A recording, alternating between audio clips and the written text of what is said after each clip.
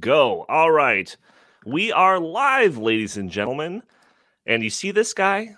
You see this guy right here on your screens? His name is Jim Lakely. He is vice president of the Heartland Institute, director of communications, a regular staple on the In the Tank podcast, and an accessory to murder. Well, at least according to the latest opinion of a new report by the Harvard Environmental Law Review. Is it just me, or is climate alarmist rhetoric getting crazier? Also, a new IPCC report just came out that is apparently driving people insane. We're going to be talking about this and more on episode 391 of the In the Tank podcast.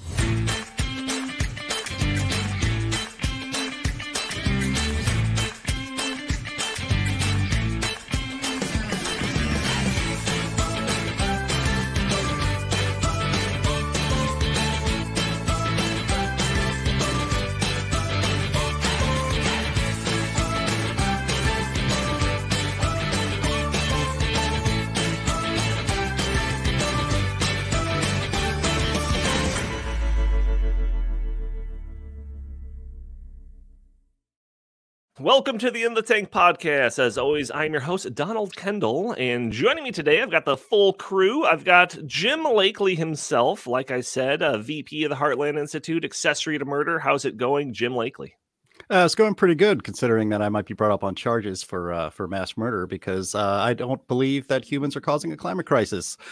And I talk about that a lot, and we talk about that a lot at Heartland, so we're going to talk about what kind of trouble we're all in. See, he admitted it. Case closed. Lock him up. Let's call the police in now. Also joining us, Justin Haskins, director of the Socialism Research Center here at the Heartland Institute. How are you doing today, good sir? You're probably culpable in all this as well.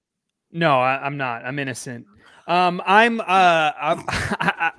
only thing I have to say to start off today's show is that we should lock Jim away and throw away the key.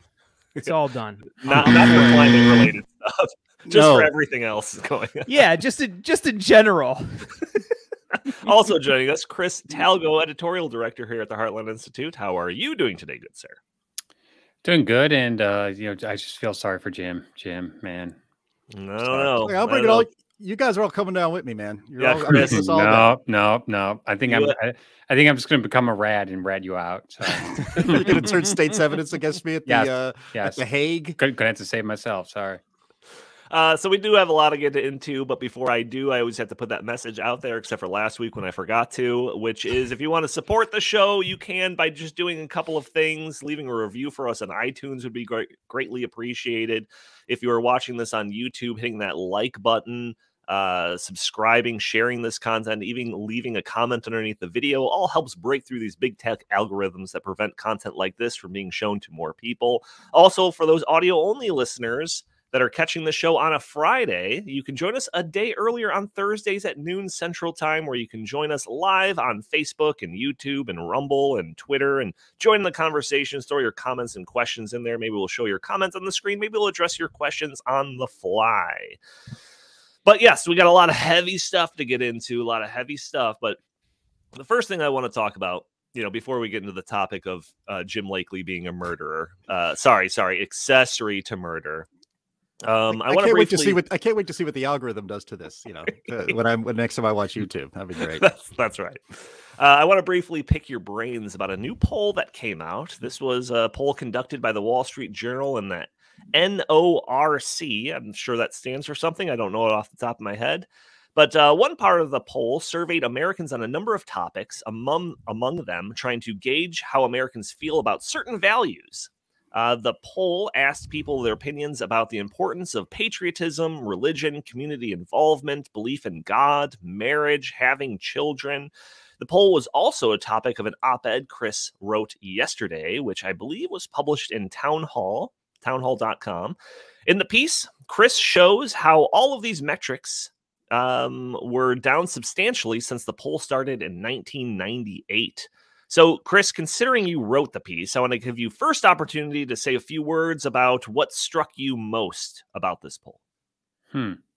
What struck me most is how incredibly drastically our country has changed in 25 years. Because the first poll was taken in 1998, And as you can see, most Americans agreed that patriotism was very important. I think it was 70%. Most believed that having children was important. That was, I think, the high 60s, so on and so forth.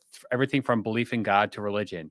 Fast forward 25 years later, 2023, those numbers have been cut in half. So to me, that is just a huge, like, red alarm bell ringing that our society and our culture has a lot of really, big problems that need to be dealt with. Now, what I tried to do was just kind of go into some of the reasons why I think that this is happening. And I think that one of the main culprits is the public education system. And I wrote about my experience in the public education system, how when I was a kid going to school in the early 90s and the mid 90s, these things weren't, this anti-Americanism, this anti-patriotism, this just, anti-Americanism in general was not what it is today. And I saw this happening when I attended a teacher college in Chicago in the, 2012, 2013 time period, how they were basically preaching anti-American left-wing rhetoric to teachers in the hopes of basically brainwashing, indoctrinating children to become anti-American. And what I'm thinking is that this is paying off, and that this new generation of Americans have become, indoctrinated into believing that America is a terrible country. And I think that this is going to have far-reaching consequences. So I read this article. At least I read the first draft of it. Maybe it got changed when it got published at Townhall. But it seems like you're the source of this problem is a little bit more broad than just the school system. You say here, and I want to bring Jim into this, says, although there is not one sole factor that is causing this trend, I think it is within reason to speculate that much of the newfangled apathy towards time-honored American values stems from the left's coordinated attack via Hollywood, academia, the mainstream media, social media, and a plethora of other places that is intended to achieve one simple goal: make Americans believe our country is not exceptional so that they can transform the nation from what it was built upon into what they want it to become. So, Jim, I mean, do you think that that is kind of the core issue that is kind of underlying all the plummeting of all of these numbers in this poll? Yeah, when I read Chris's piece in Townhall, it made me think of Obama and his campaign on hope and change. And we're just 5 days away from fundamentally transforming the United States of America. And I remember radio host Dennis Prager had mentioned, it's like, try that line on your wife. Say that I love you, but I think you need a fundamental transformation. So he was tapping in to what Chris had already seen going on in his teaching career. But, this is 2008. And so if you have to fundamentally transform a country, that means you think it's broken. You think it's evil. And these things have only gotten worse. That they're taught, as Chris mentioned in this piece and here on this podcast, he went to get a master's degree in education, and he was being indoctrinated by his professors to not teach children how to think, but what to think, and importantly, what to think about their country. And what they think about their country is that it's broken, it's racist, it's wrong, it's not a force for good in the world. I mean, there's been polls. This isn't that poll, but there's been polls where they've asked, do you think the United States, on balance, has been a force for good or for ill in the world? And I think ill is winning, or it's very close to winning in the minds of Americans today. And that's because indoctrination is powerful. Propaganda works. And so if you keep telling generations of American children that their country is broken, that racism is rampant, that America is evil, this is what you end up with. You end up with a country that doesn't really have a purpose anymore. You end up degrading the culture. There's a cultural rot. And again, Chris mentions it in his op-ed, that this is not just in academia, it's in Hollywood. It's everywhere. We have a cultural rot in America where, if 70% of people thought patriotism was a good thing, and that's important for people to be patriotic about their country, and to have that cut in half, or a majority of people don't believe that anymore. This is what you get. This is what you get from our system, and that's basically with a cultural rot at its center now. So Justin, what are your thoughts on just any of the results? I don't know if you looked at the poll specifically, or just anything that's been said so far by anyone on this panel. Yeah, I think there's a lot of I think this is a really disturbing thing, and frankly, it's not just what people think. I think we have a tendency we see polls like this and we think, oh yeah, well, you know, these people have this really negative view of America, and that's sort of you know, spilling into various other problems in society, policy positions, things that are happening with elections and candidates who are being voted in who otherwise may not be, and maybe AOC and stuff like that. And I think that's all true, but I think that it's actually metastasized to the point where some really, really radical policy positions are now becoming pretty standard, pretty normal amongst younger people. And I think that so it's not just that they have this generally bad view or generally anti-American or anti-traditional American view of things. It's that it's actually now leading to specific policies that are really crazy in a lot of ways. So I want to give you an example of this. I was not preparing to do this at all, so I'm trying to do this on the fly. But we did a poll in July 2022 with Rasmussen, the Heartland Institute did, and we asked a bunch of questions about Americans' attitudes on just this is for voters' attitudes on America generally, on the Supreme Court, on the Constitution, on a bunch of sort of institutions in America, okay? And what they wanted to do about those institutions. And the results, we haven't talked about this in a while, but this is the thing that immediately popped into my mind when I was listening to Chris and Jim make those comments that they were just making. The number of people who want to basically gut the Constitution, abolish the Supreme Court, and do other kinds of sort of really crazy things is scary high. For example, when we asked, would you strongly favor, or somewhat oppose, or strongly oppose legislation that would abolish the current Supreme Court? Okay, abolish it. 54% of people 19 to 39 said yes, strongly favor or somewhat favor. Okay, more than half said that they would want to abolish the Supreme Court. When we asked people if they would strongly favor, you know, all that stuff, a constitutional amendment that would give the United Nations the authority to reverse U.S. Supreme Court decisions that UN members believe that violate human rights. So if the UN decides they don't like a Supreme Court decision in the United States, would you support legislation that would allow the UN to overturn U.S. Supreme Court cases? The answer was 48% of 19 to 39-year-olds said yes. 48%. Okay, and then when we asked just sort of general questions about the Supreme Court, similar to what this poll is showing, when we asked about America, the Constitution, Supreme Court, the numbers were overwhelming. About half said that the Supreme Court is racist. About more than half, 54%, said that they believed that the Supreme Court was sexist. When we asked about the Constitution, it said that 55% of 19 to 39-year-olds said that the U.S. Constitution is sexist. 59% said racist. If we asked if the Supreme Court, we asked if the Constitution, I forgot about this question, should be mostly or completely rewritten. 51% of 19 to 39-year-olds said mostly or completely rewrite the Constitution, that they would favor that. So, I mean, when it's not just that, so I'm not disagreeing with anything that Chris and Jim said. It's really worse than what this poll, this NORC WSJ poll is showing. It's way worse than that. It's not just, well, you know, our attitudes and opinions and views of America and what it means to be American and traditional values and things like that have changed.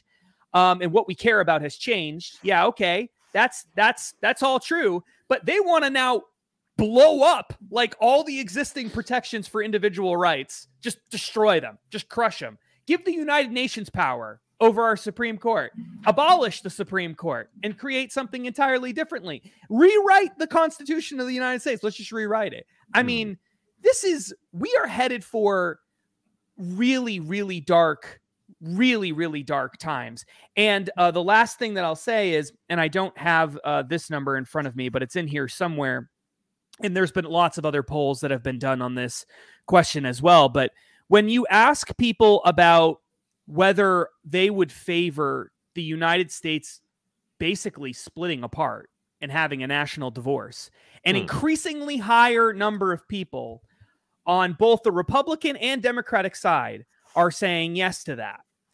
And the reason is because we fundamentally can't even agree now whether the Supreme Court should be overruled by the United Nations or not. Like, we don't even agree on that, right? And so we are becoming fundamentally different societies. And it's a huge, huge problem. And Chris is exactly right. And Jim is exactly right. The education system is the foundation upon which all of that ideology was built. It was a deliberate tactic put into place by starting in the progressive era, but really picking up pace in the 1960s. And it has only gotten worse since then. And until we get our kids out of public schools or fundamentally transform the public school system of the United States of America, we are not going to be able to reverse this trend. And we may not be able to do it anyway at this point. It may be too late. Chris, there was one finding that I found particularly interesting. But before I get into that, was there one of these percentages, one of these poll results that like specifically stand out to you that you want to address? No, I mean, I think most of them, were, I assumed that they were going to be as bad as they were.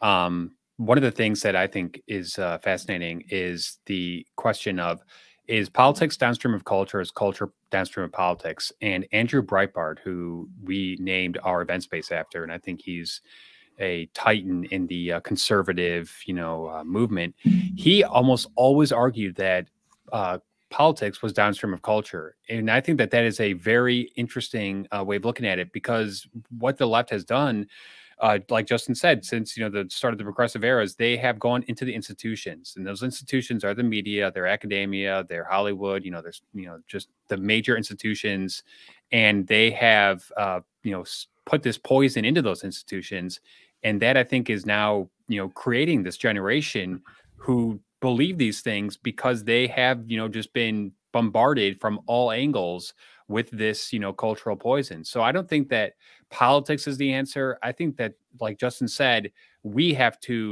conservatives, American patriots have to create institutions that peddle what we are pushing. And I think that, and I said this at the end of the piece, is that we should not be completely like putting our heads on fire here, because we've seen the school choice renaissance recently, and throughout history we've seen the pendulum swing back and forth. In the 1960s, when the hippie movement was just in full swing, and you had massive protests, and a bunch of people that were saying America is a terrible country. Well, eventually that kind of subsided. In the 1980s, we had a resurgence of patriotism.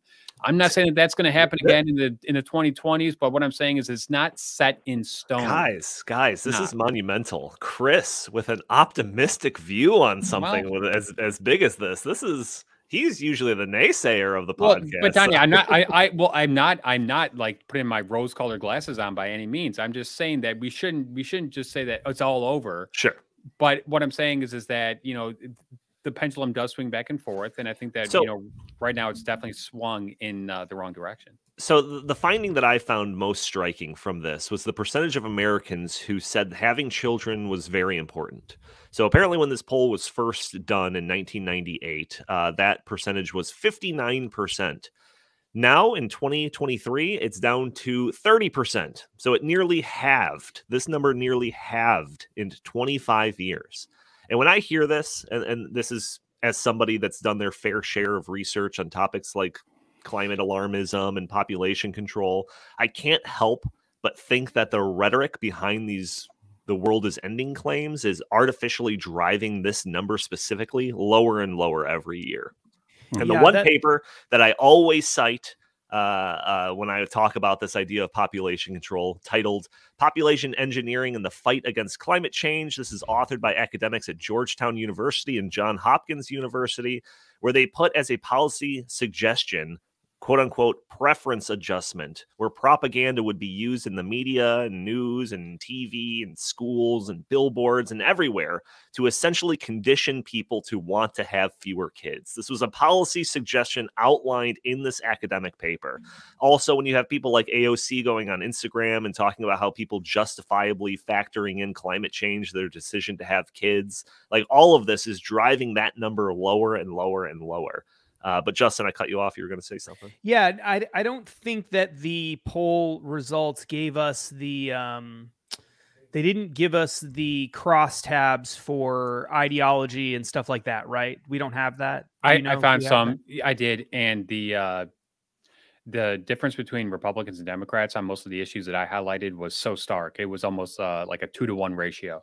Do you happen to remember or have in front of you by any chance? I know I'm putting people on the spot, but the crosstabs for the question about children and Republicans and conservatives, because the reason I ask is I've seen things in the past, and on that specific question, Republicans answered that it was very important at a much higher rate than Democratic voters.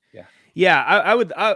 What's really interesting is I've seen this argument made before, not a ton, but it's a very interesting argument that essentially, because this attitude that conservatives, and it's spilling over into Republicans because most Republicans are conservatives, have of children, that seems to be much more positive, that they want kids at a much higher rate, conservatives and Republicans, actually in the long run could have a really dramatic impact on the demographics of the country politically, because statistically they've done analyses that show that if your parents are conservative, you're more likely to be conservative. It's not guaranteed or anything like that, but you're more likely statistically.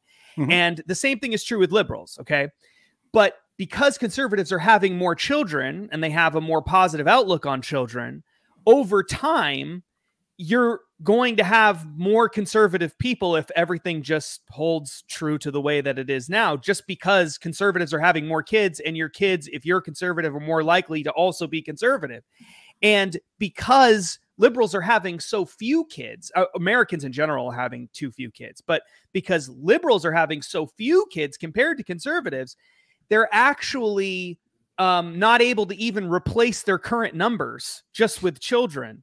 And so over time, America could end up becoming significantly more conservative purely just because conservatives want to have kids and liberals don't want to have kids. And that alone by itself is going to be a huge determining factor, which makes the education system all the more important, right? Because this is all, everything that I've been saying is based on a America where the education system is ruled already by liberals. So can you imagine if you didn't have the education system completely ruled by liberals, how much more that number would be, even the difference, the gap would be even starker, and how transformative that could theoretically be. So one of the best things that you could actually do as a conservative is have kids. It's one of the best things that you could actually do is have kids and teach them the values that you have over the long run. If everybody I'm actually waiting for a call now to see if my second kid is on the way. Any minute now, yeah. You're a patriot for it. Donald, but what about the wide open border and the fact that we've got millions upon millions and millions of people coming into this country? All right, we're not going to start that. We're going to talk for 45 minutes about that. But Jim, go ahead. I want to give you final words. All I'm saying, Donnie, is that the liberal left. Multifaceted. Got it. Jim, go ahead. All right. Yeah. I mean, so yeah, Justin, you talked about that there's a reason why people are starting to talk about a national divorce now. And it's because the left and the right do not share very many common values at all.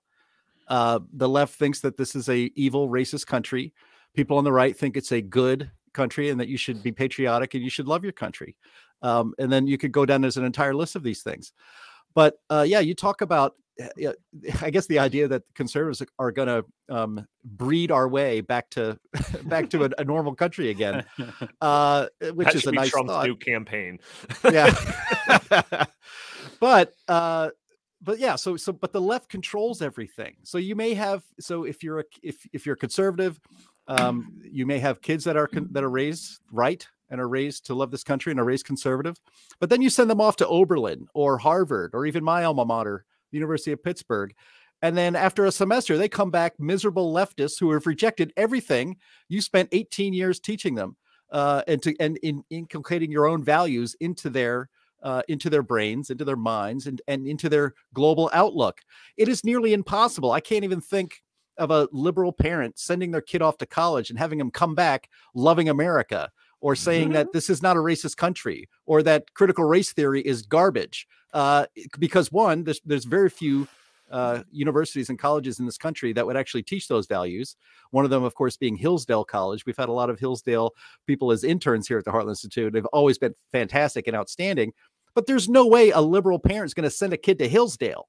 But there is an enormous risk that you send your kid off to college and they come back miserable, brainwashed leftists. And so as long as the left controls the culture, and especially academia, it doesn't matter that liberals aren't having kids. They got your kids. They're going to take your kids and turn them into leftists. My point was that the research that's been done on this is taking that into account already. The numbers are taking that into account. The liberals are in charge of everything. Think about it like this. I grew up in a super liberal part of America. Donnie grew up in a super liberal part of America, and Chris grew up in a super liberal part of America. And yet we're not brainwashed liberal, sycophants, and we're not, morons who have been indoctrinated by the school system. Chris, you went to a public school, right? Yep. I know Donnie did, and I did too. So we all went to liberal public schools. We all grew up in liberal parts of the country, and we're all not crazy liberals. Now, my parents are conservative. I know that Chris's dad, at the very least, is a common sense conservative guy. Donnie, I don't know anything about your parents. You're an orphan, basically, as far as I'm concerned. But your parents are not like whack job leftists, as far as I know, right? So Do you see my point? Like it's not as simple as just, well, automatically every kid that goes to public school is a leftist. My point is some of them do become leftists. And you're right, Jim. I don't think that the kids who grow up in left-wing homes are likely to become conservatives. That's probably true.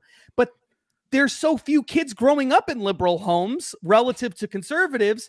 The numbers eventually shake up. Even if you lose some conservative kids, the statistics still show that you're more likely to be conservative if you grew up in a conservative household, and it all kind of works itself out. And the point is, we shouldn't send them to Oberlin. Why are you sending your kids to Oberlin? You should lose your parent card if you're sending your kid to Oberlin. Stop. University of Pittsburgh, that was a nice place, Jim, when you went there. Now it is a liberal hellhole. Stop sending kids there. You know what I mean? That's part of the problem. Don't do that anymore. Donnie, I assume we want to move on here, but just to respond to what Justin was saying. So I went to I'm going to give you final word, since this is your topic you wrote about. Final word, and then we're moving on. Okay, because this harkens back to the piece. So I was saying in the piece that in the mid to early 1990s, when I was in school, and I was in public high school in the later 1990s, there wasn't nearly as much left-wing ideology just being crammed down our throats.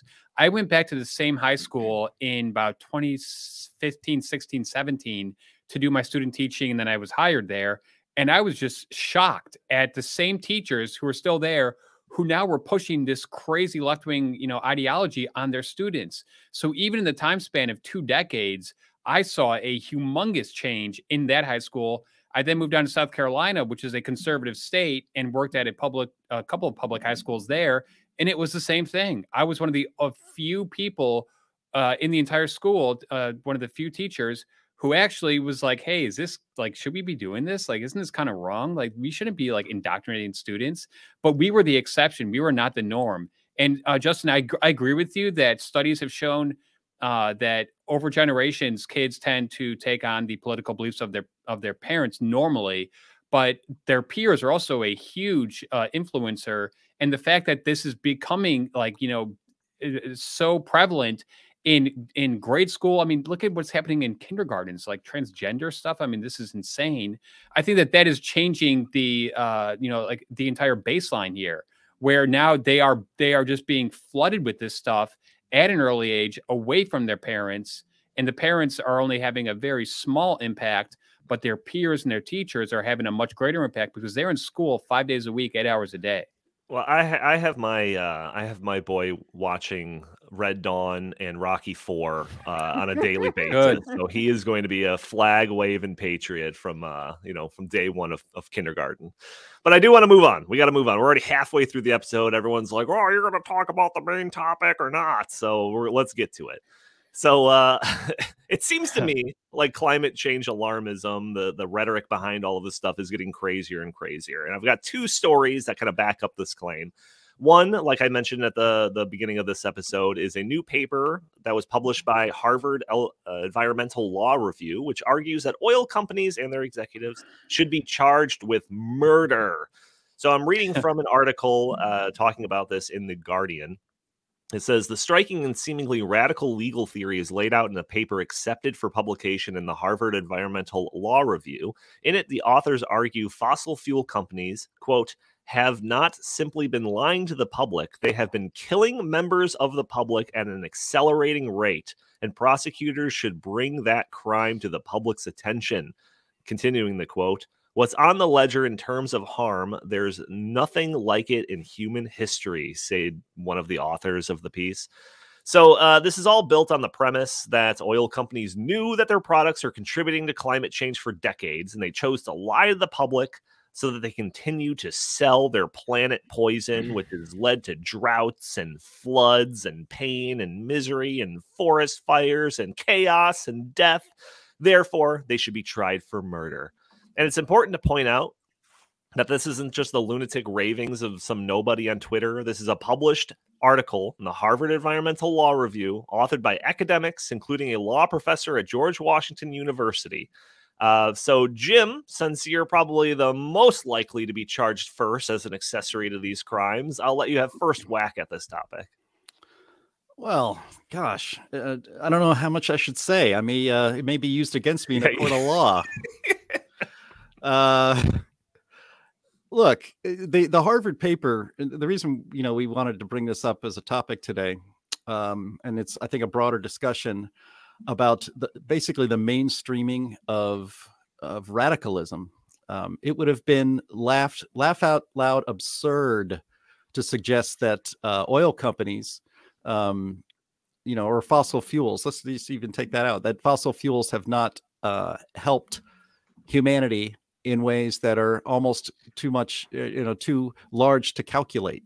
That human flourishing, the world population and human flourishing just kind of bumping along at the bottom of a graph for millennia. And then, oh gosh, look at this stuff. We can burn it and we can invent engines and things that can make life easier. And every aspect of human life, since the humans have been walking this earth, have improved because of this. And so, but now we've mainstreamed. This is not some, even though the article was in The Guardian, which is a radical left-wing rag that is peddling climate alarmism as if they get paid to do that by the word, and they probably do. This is in a prestigious Harvard, this is a prestigious paper published by Harvard University. And the paper stated as fact that fossil fuels and big oil are directly responsible already for killing thousands and thousands of Americans, let alone what's going on around the world. That our use of fossil fuels has killed thousands and thousands of American citizens. Just declared by Harvard in this paper, or in this paper published by Harvard. And then they just move on. And so we've gone from, so now it's to the point where they're mainstreaming the idea that big oil knew that their product was going to harm the earth and kill thousands and untold millions of people, and they continued forward with it anyway. And for this, they must be held accountable and charged with homicide.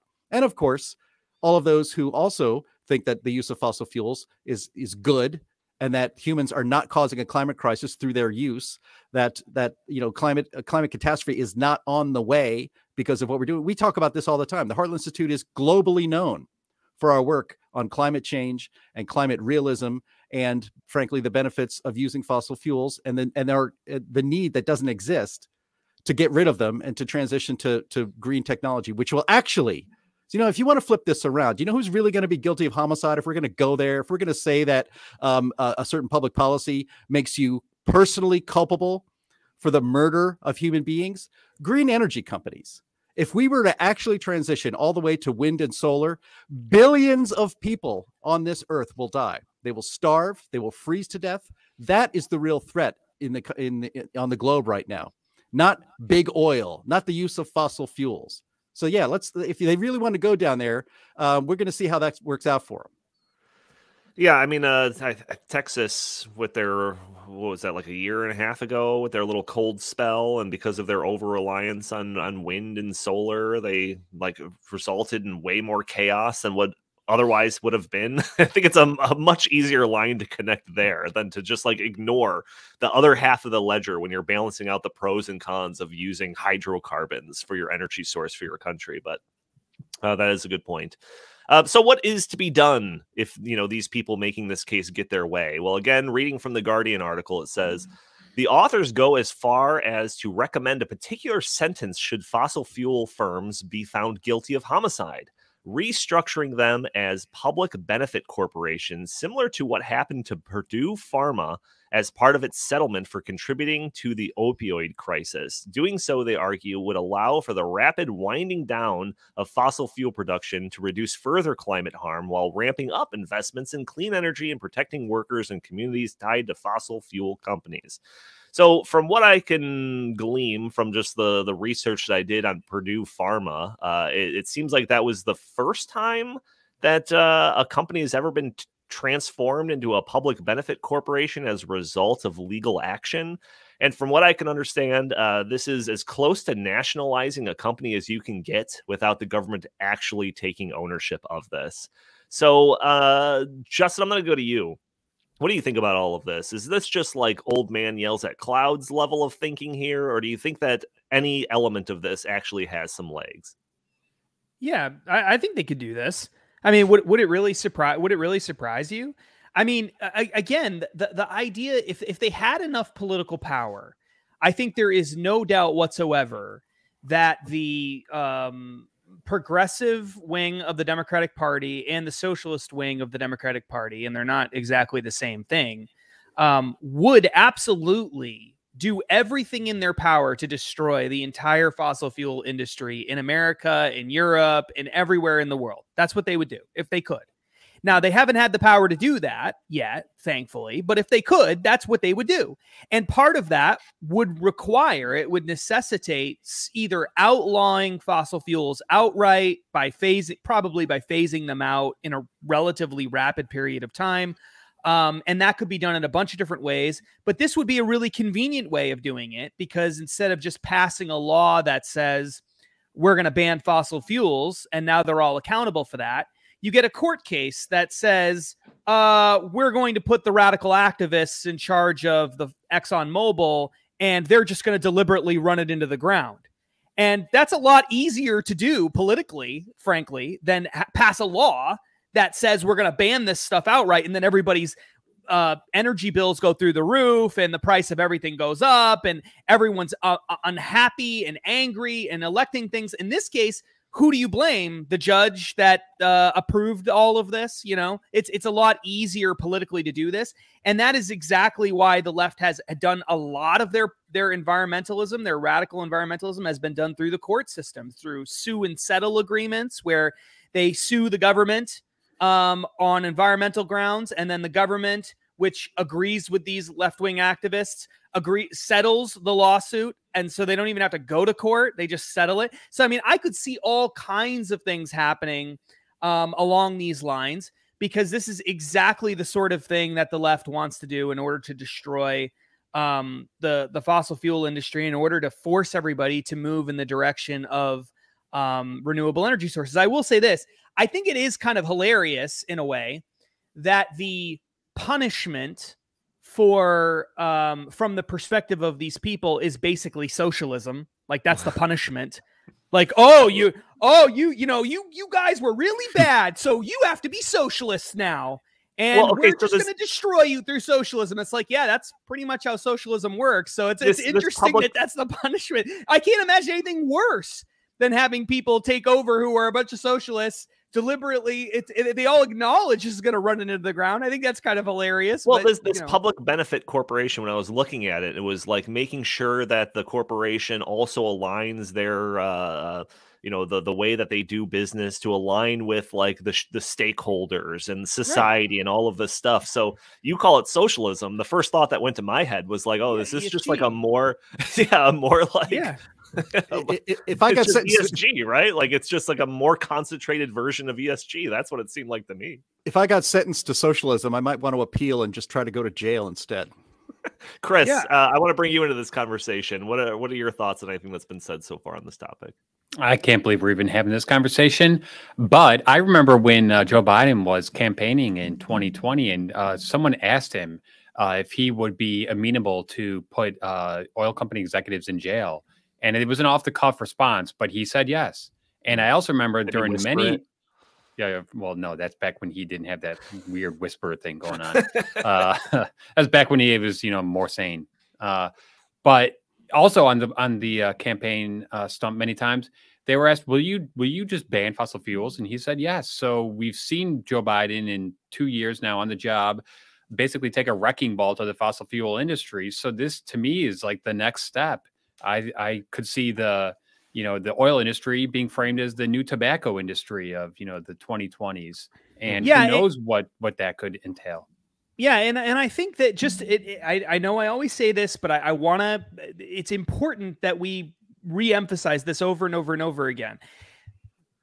Chris just mentioned the tobacco industry. That's a great point. To a lot of people on the left, they look at this and they say, this is akin to a drug company that knew that they were, effectively killing people or putting a product out there without the fair warnings, or the tobacco companies knowing that their product was more dangerous than they let on and not putting that warning out there for people so that they could do this. They see this as being the same sort of thing, right? They see this as a really dangerous action, a really, not even reckless, like a deliberately dangerous action where that's why they're using things like murder or, that kind of stuff. That's why these things keep getting evoked. That's how they see this. Well, if you really truly believe that everyone's going to die from climate change, you really truly believe that, or that's the position that you're putting out there, and you know that these people, you really truly believe that these people know that they are contributing to that thing that's killing everyone, then this is a totally reasonable thing, is it not?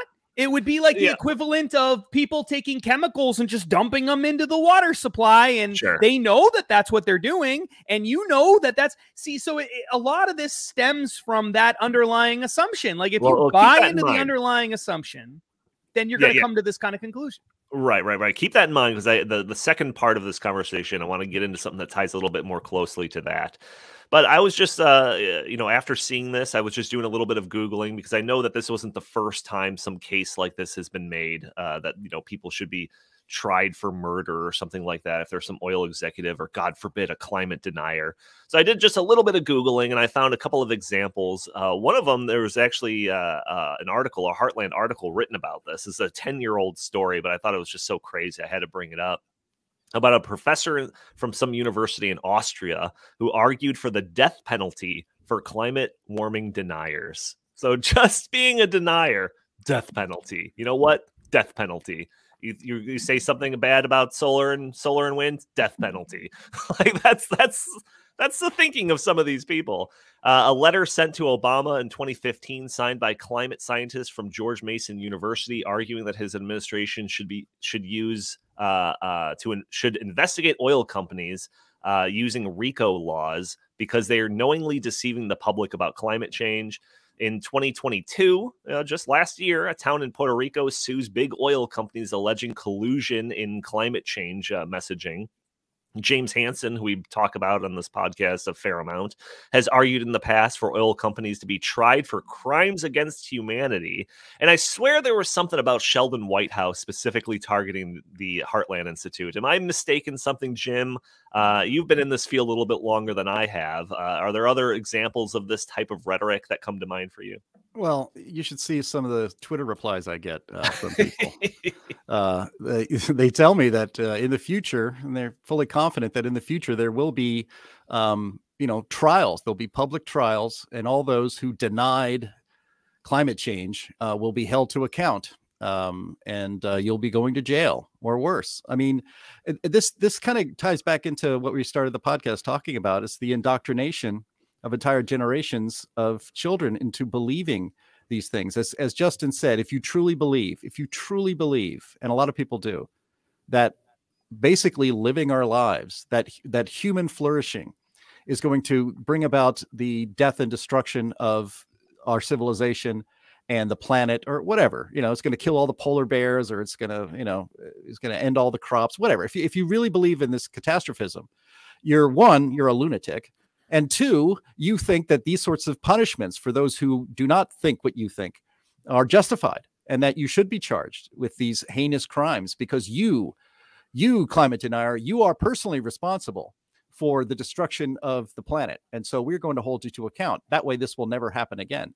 And so, but they've been indoctrinated into these things. I mean, we talked about it on the Climate Change Roundtable show a couple of weeks back, where we had kind of like a March Madness bracket, and getting to the finals was the idea of, of what's like the biggest myth that is important to rebut in the public space. And one of them was basically climate anxiety and climate depression, or as we called it, climate PTSD. That's the idea that there is a sizable population of human beings on this earth who are absolutely beyond help in anxiety because they think that humans are killing the planet, that they think carbon dioxide emissions is actually pollution and is choking us all to death. And fighting back at that is really important because, it would have been considered absolutely nutty and insane in, say, the year 2000 to suggest that homicide charges should be brought against oil executives or those who don't believe in the climate catastrophism, that you should be brought up on charges. It would have been absolutely insane to think that. And it actually, It still is insane. Yet here it is so mainstreamed, and it gets legs because a sizable part of the population is completely brainwashed into believing absolute falsehoods. Yeah, Donnie, for McDonald's to be brought up on charges for the mass murder of everyone that's died of a heart attack or something like that. Yeah, it's coming.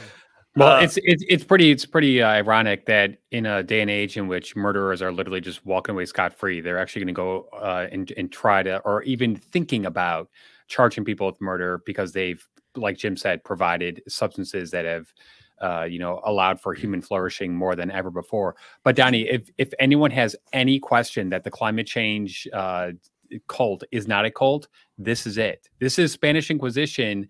Here we go again. We've seen this movie before. If you do not toe to the doctrine, well, then you are going to be on the out. And if you're on the out, well, then bad things are going to happen to you. Yeah, so this is not based on science. One other thing too, just kind of, one of the things that, and I'm not suggesting that we do this because I think that it's wrong that people do this in a free society. But one of the advantages that the left seems to have over our side is that our side is unwilling to make the same kind of argument that they make in this way, right? Sure. So even though I believe and can empirically show that there are certain policies that the left adopts that leads to people dying, I would never come out and say they should be convicted of murder. And I don't know anyone on the right that would, right? And so they have this advantage of doing this. Like, I'll give you a specific example related to this exact kind of thing.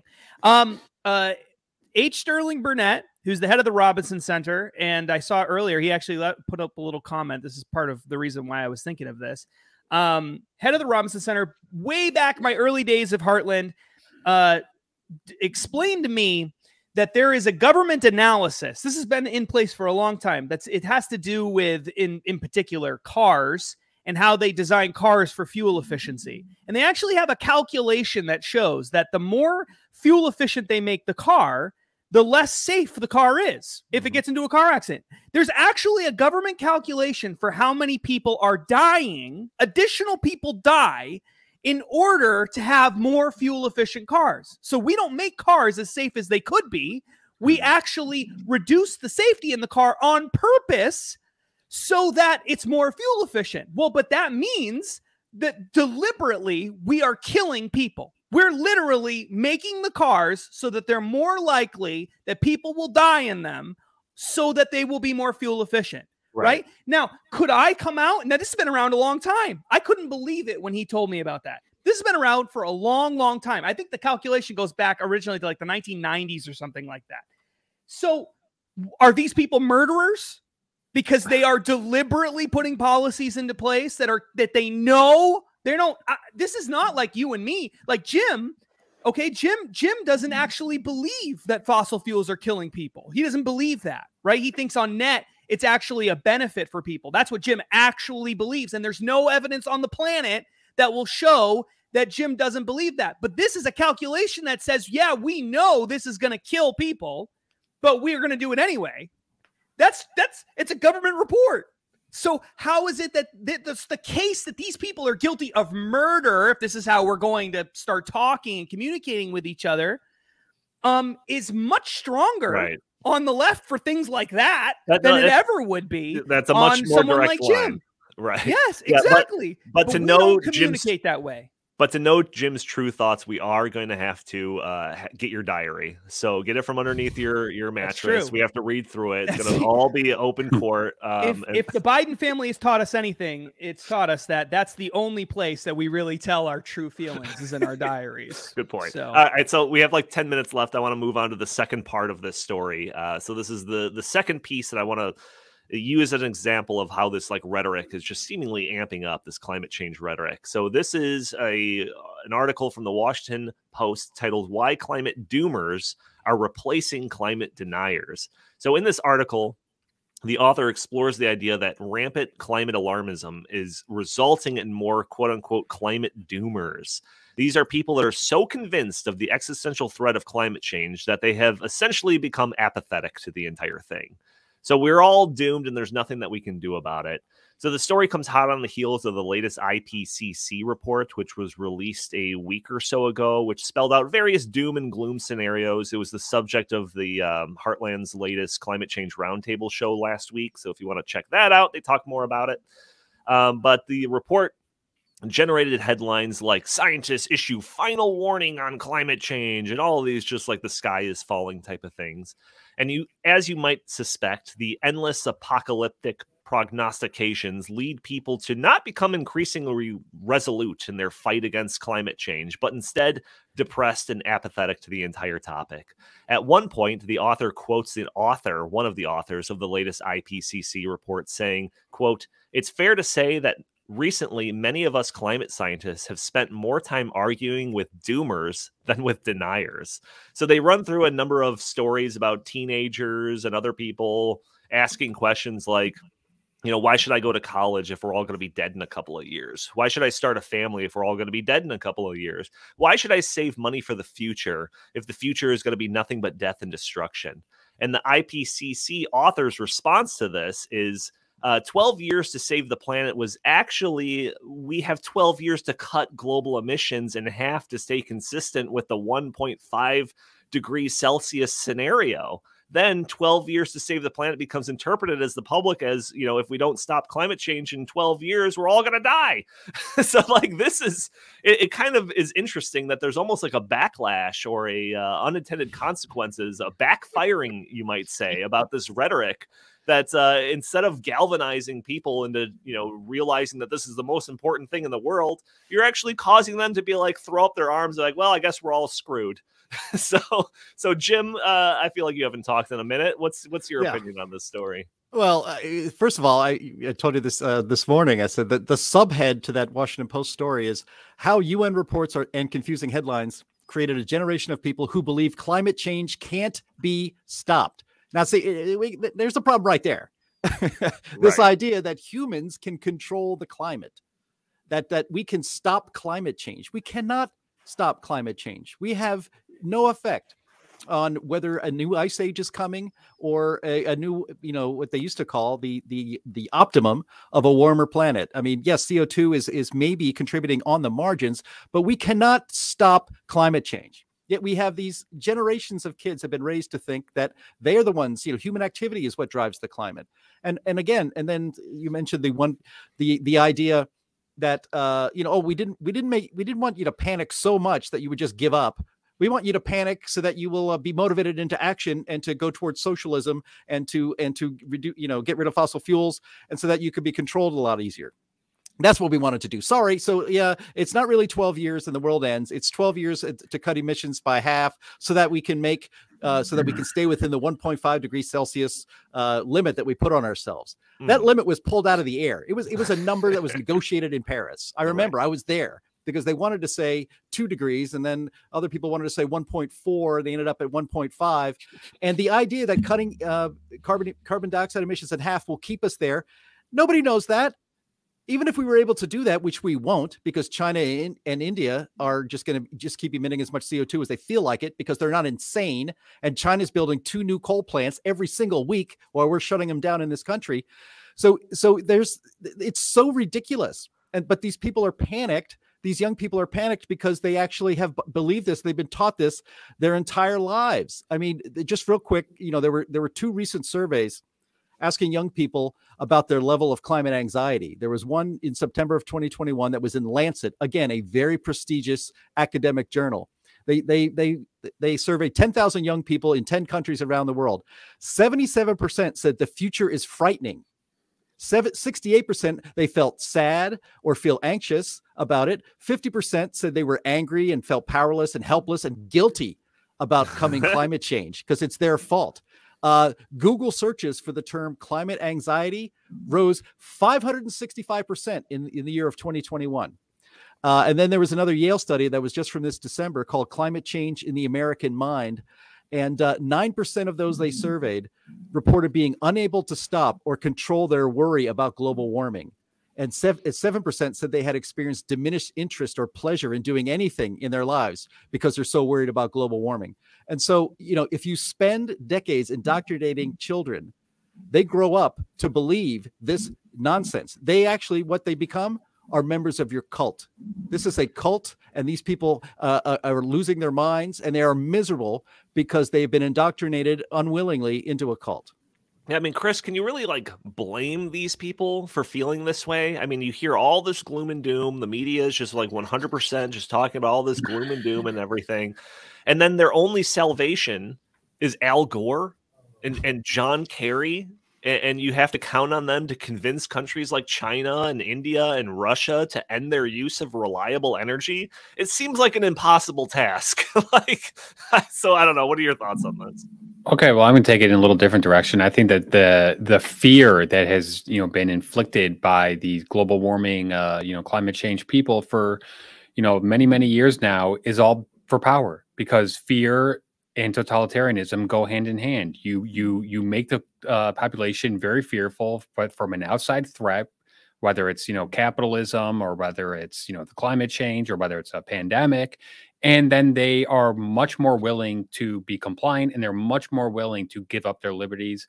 And I think that what the topic that we were talking about before, where there's calls to put oil executives on trial. I think that's just all part of this whole tide that is being put on people, and it's just it's all about creating as much fear as possible, because when people are fearful, they're willing to give up their rights and their freedoms, and that empowers the Al Gores, the Joe Bidens, the Barack Obamas, the John Kerrys of the world, who want to control people's lives at a microscopic level.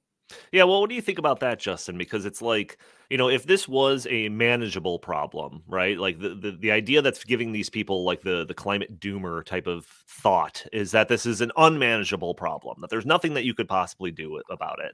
If it was a manageable problem, and it's just like, it's just a matter of you making sure you turn the lights off when you know, walk out the room, or use energy saving light bulbs, or something that you could actually do, like that would inspire some kind of personal accountability. Whereas this unmanageable problem, it's like you almost have to rely on some crazy seismic change. Like, you know, a bill that, you know, these politicians pass in Congress or something is not going to do it. Like that, these climate doomers think that we're well past that. We need some type of Hail Mary solution.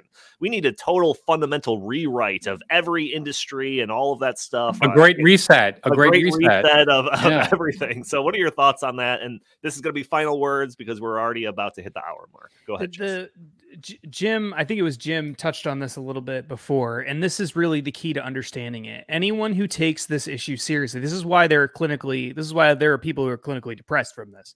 This is why people, well, they're clinically depressed probably because, as you pointed out, Donnie, I mean, if you put all of your hope and faith, you know, in people like John Kerry to solve your problems, then you are totally screwed. You might as well just end your life now, because you have no chance of winning this with John Kerry as the champion of your cause. But the real issue, I think, is it's not, it doesn't even matter if you completely transform all of the Western world. That doesn't solve the problem. China has to do it too. India also has to do it. Indonesia also has to do it. And this is the problem. Anyone who takes just even a little bit of time, even if you take the position of extreme climate doomsday scenario, anyone who actually studies the issue for just 20 minutes will quickly come to the conclusion that unless all of those countries go along with these radical things too, and we all know they won't, there is no indication that they will.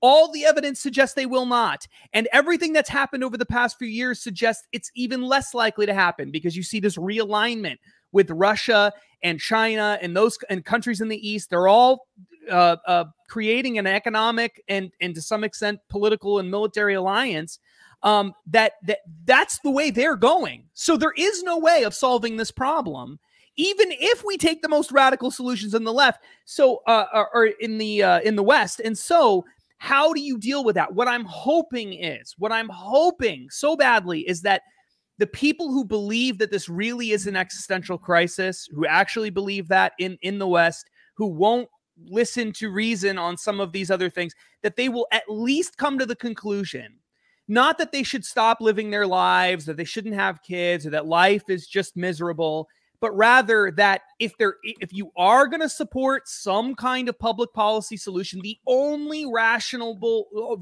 reasonable thing that you could possibly do is say, we just have to deal with the effects of it when they come. And whatever those effects are, we're going to have to deal with those from a public policy perspective if and when they come. And then that has to be it. There is nothing else that you can do. And I hope that they at least come, because I can accept that as well. You know, that's something we can all agree on. If it turns out that climate change is causing sea level rise and we're all having these massive problems with cities being swallowed up by the ocean, then okay, we're going to have to deal with that. So let's wait for that to happen. When it looks like that's about to occur, then let's deal with it from a public policy perspective in a realistic way. But the idea that you are going to be able to get China and Indonesia and Russia and all these massive countries, which are far more likely to outgrow us over a long period of time, the idea that you're going to get them to do the things that John Kerry wants them to do is completely insane. There is no chance of success on that front.